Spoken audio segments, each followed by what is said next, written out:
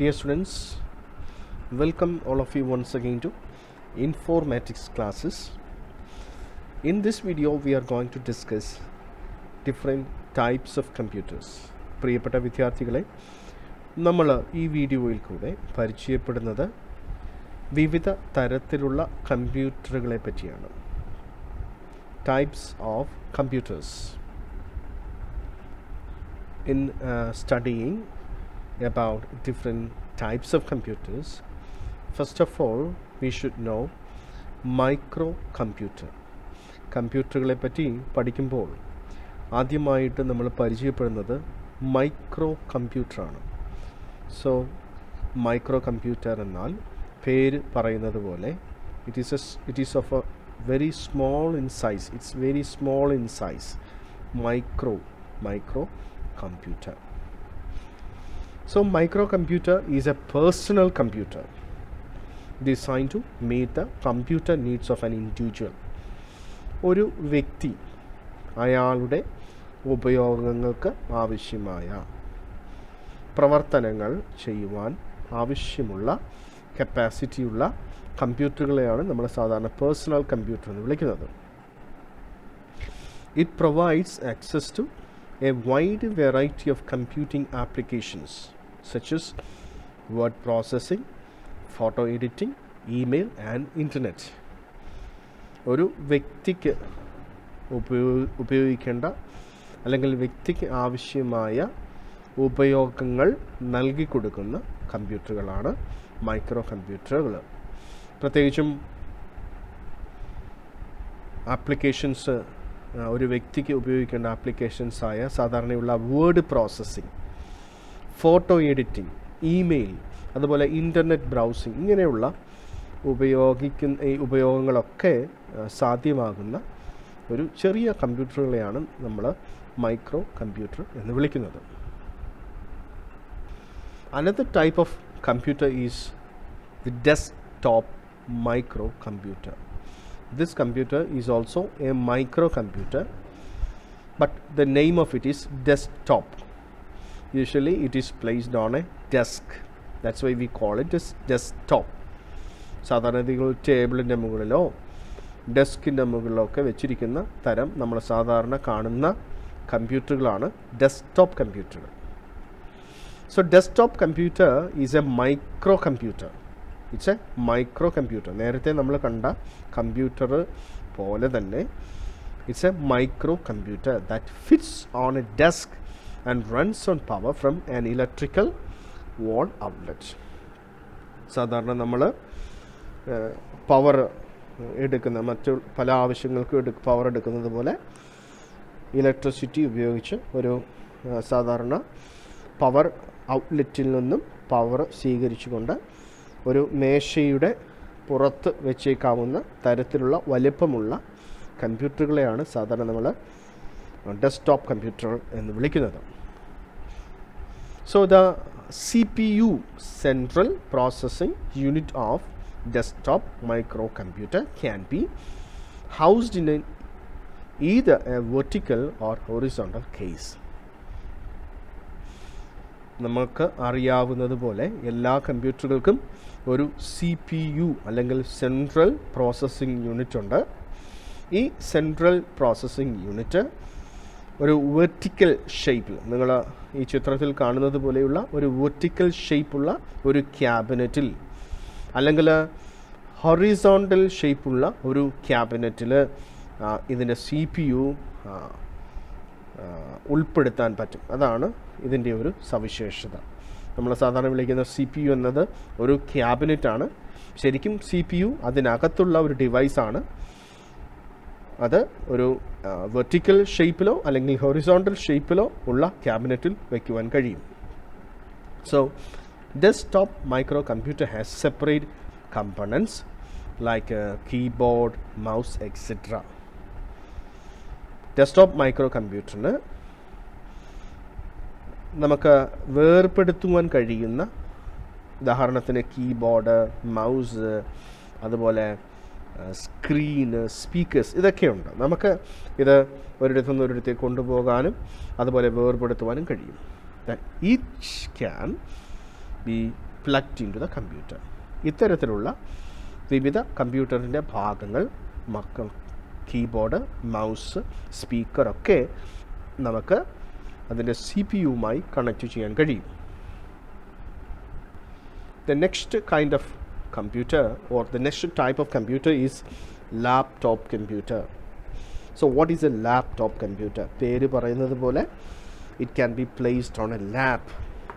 So it is a portable type of computer.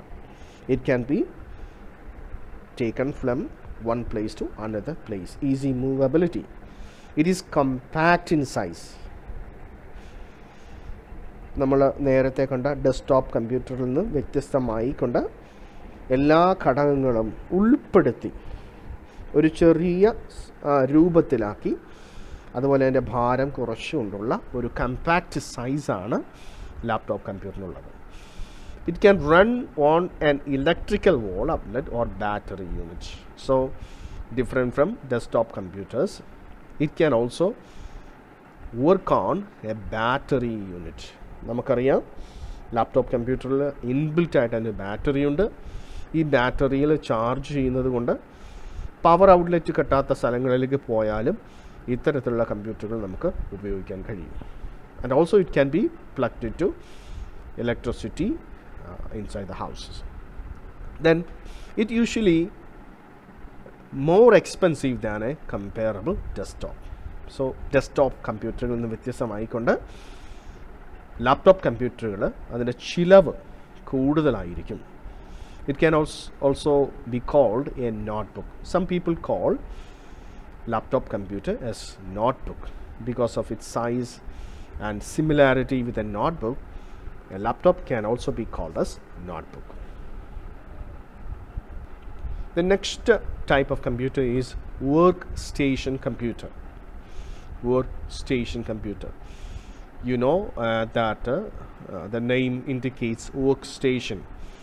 It is used in a place where the work is more than that is required or can be done within a desktop computer or laptop.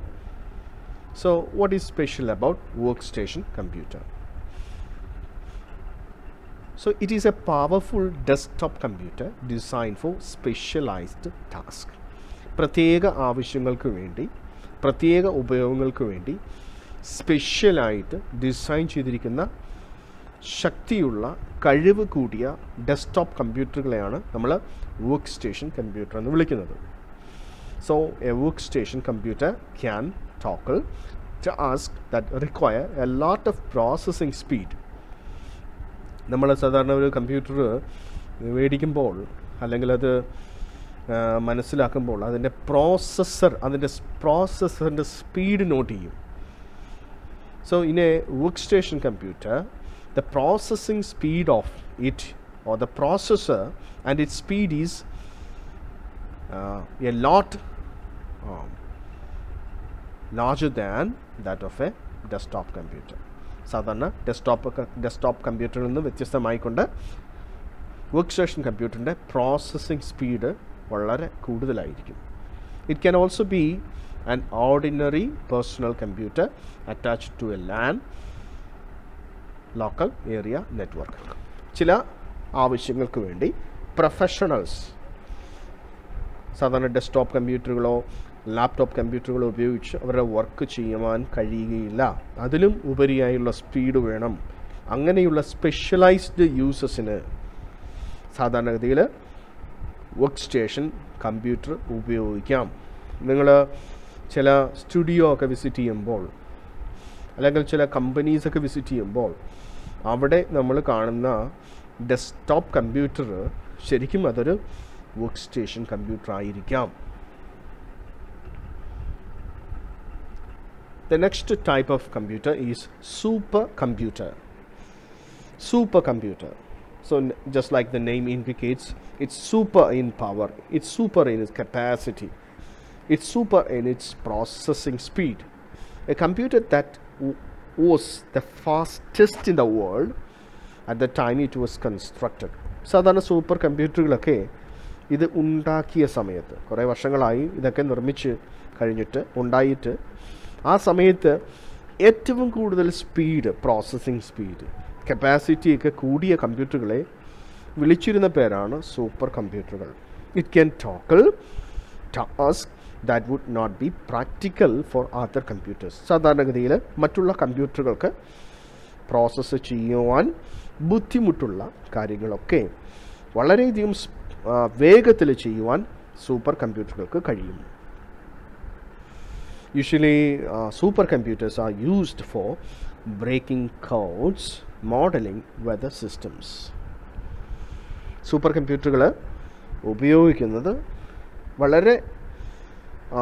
വളരെയധികം complex ആയിട്ടുള്ള വർക്കുകൾ ചെയ്യാനാണ്. ഉദാഹരണത്തിന് നമ്മൾ space സ്റ്റേഷൻസിൽ, അതുപോലെ weather monitoring പർപ്പസസിനൊക്കെ നമ്മൾ super കമ്പ്യൂട്ടറുകൾ ഉപയോഗിക്കാറുണ്ട്. Another type of computer is mainframe computer. Mainframe computer. You can see it on the screen. So, what is a mainframe computer? It is large and expensive computer. It is large and expensive computer capable of simultaneously processing data for hundreds or thousands of users. ഒരു ഫേമിൽ work ചെയ്യുന്ന, ഒരു വലിയ കമ്പനിയിൽ work ചെയ്യുന്ന ഓരോ വ്യക്തികൾക്കും അവരുടെ ആവശ്യങ്ങൾക്കനുസരിച്ച് ഡേറ്റ സ്റ്റോർ ചെയ്യാനും പ്രോസസ്സ് ചെയ്യുവാനും സഹായിക്കുന്ന കമ്പ്യൂട്ടറുകളാണ് മെയിൻ ഫ്രെയിം കമ്പ്യൂട്ടേഴ്സ് എന്ന് വിളിക്കുന്നത്. വളരെ വില കൂടിയതാണ്. അതുപോലെ തന്നെ ഒരേ സമയം ഒരുപാട് വ്യക്തികൾക്ക് ഒരുമിച്ച് അതിൽ പ്രവർത്തനം ചെയ്യാൻ കഴിയും.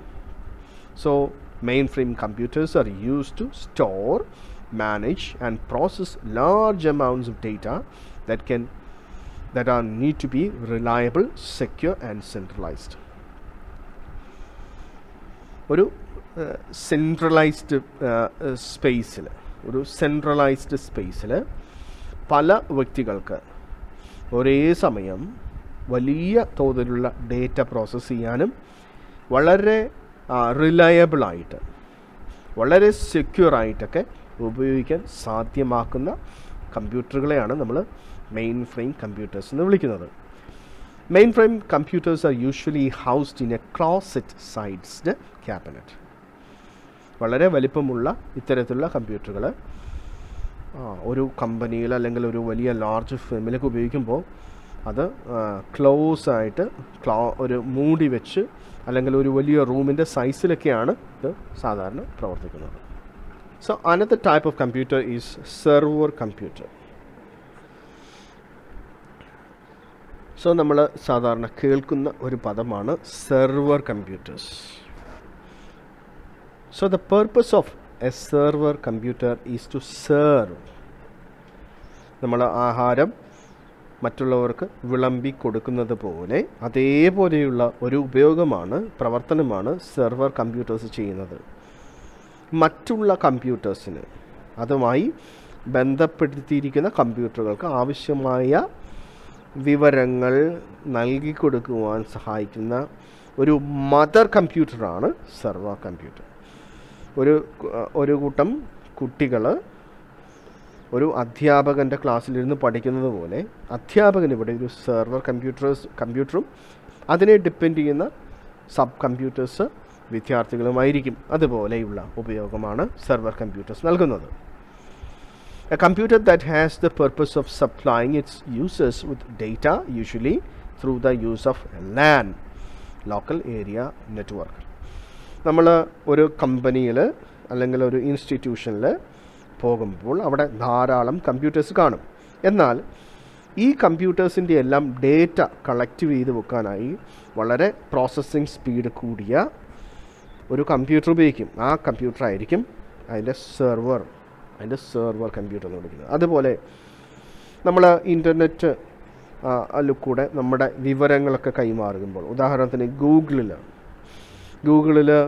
ഡേറ്റ നമ്മൾ കളക്ട് ചെയ്യുമ്പോഴും അത് സ്റ്റോർ ചെയ്യുമ്പോഴും ഇതൊക്കെ പ്രവർത്തനങ്ങൾ ചെയ്യുമ്പോൾ ഇതിനൊരു സെർവർ കമ്പ്യൂട്ടർ അല്ലെങ്കിൽ സെർവർ കമ്പ്യൂട്ടേഴ്സ് ഉണ്ട്. അവിടേക്കാണ് നമ്മൾ വിവരങ്ങൾ നൽകുന്നതും അവിടെ നിന്നാണ് നമ്മൾ വിവരങ്ങൾ തിരിച്ച് റിട്രീവ് ചെയ്തും എടുക്കുന്നത്. Finally, the final type of computer is handheld computers. It can also be called as PDA, Personal Digital Assistant. PDA, Personal Digital Assistant. So it is a computer that fits into a pocket, runs on batteries, and is used while holding unit in your hand. ഇത്തരം കമ്പ്യൂട്ടറുകൾ വളരെ വലിപ്പം കുറഞ്ഞതും അവിടെ പോക്കറ്റിൽ ഇടാവുന്നതും അതുപോലെ ബാറ്ററിയിൽ പ്രവർത്തിക്കുന്നതുമാണ്. നമ്മുടെ കയ്യിൽ വെച്ചുകൊണ്ട് നമുക്ക് ഉപയോഗിക്കാൻ പറ്റും. Typically used in an appointment book, address book, calculator, note pad. ഇതിന് പല ഉപയോഗങ്ങളുണ്ട്. നമ്മുടെ അപ്പോയിൻമെൻറ്റൊക്കെ എഴുതിയെടുക്കാൻ പറ്റുന്ന ഒരു ബുക്കായി ഉപയോഗിക്കാം, അഡ്രസ് ബുക്കായി ഉപയോഗിക്കാം, കാൽക്കുലേറ്ററായിട്ട് നമ്മൾ ഇത് ഉപയോഗിക്കുന്നുണ്ട്, അതുപോലെ നോട്ട് പാഡായിട്ട് ഇത് ഉപയോഗിക്കാറുണ്ട്. So these computers can be synchronised with personal micro computer as backup. So ഇത്തരം ചെറിയ കമ്പ്യൂട്ടറുകൾ നമുക്ക് നമ്മൾ ഉപയോഗിക്കുന്ന പേഴ്സണൽ മൈക്രോ കമ്പ്യൂട്ടേഴ്സുമായിട്ട് കണക്റ്റ് ചെയ്യുകയും അതിലേക്ക് നമ്മുടെ ഡേറ്റ, പ്രത്യേകിച്ചും ഈ ഹാൻഡ് ഹെൽഡ് കമ്പ്യൂട്ടേഴ്സിലുള്ള ഡേറ്റ ട്രാൻസ്ഫർ ചെയ്യുകയും ചെയ്യാം. സോ ഹാൻഡ് ഹെൽഡ് കമ്പ്യൂട്ടേഴ്സിൻ്റെയൊക്കെ ഒരു ആധുനിക രൂപമാണ് മൊബൈൽ ഫോണൊക്കെ.